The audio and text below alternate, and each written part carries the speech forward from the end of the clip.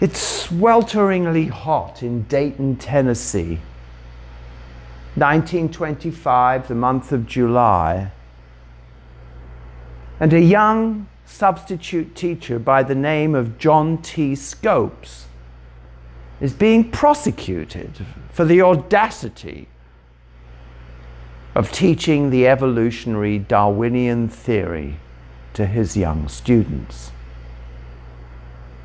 He doesn't stand a chance of acquittal. I mean, no God-fearing Tennessee jury of the time would ever have agreed to that.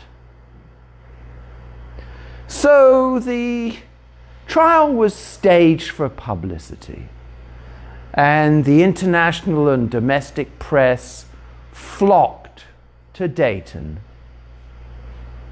to cover these two great trial lawyers arguing the case of what became to be known as the Monkey Scopes trial. In the right-hand corner, for the prosecution, William Jennings Bryan, a fundamentalist, 3 times candidate for the US presidency. He was known as the Great Commoner.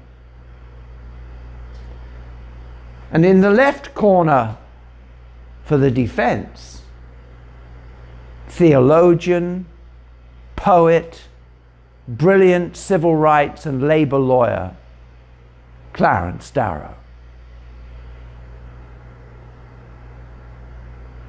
Bryan declared hilariously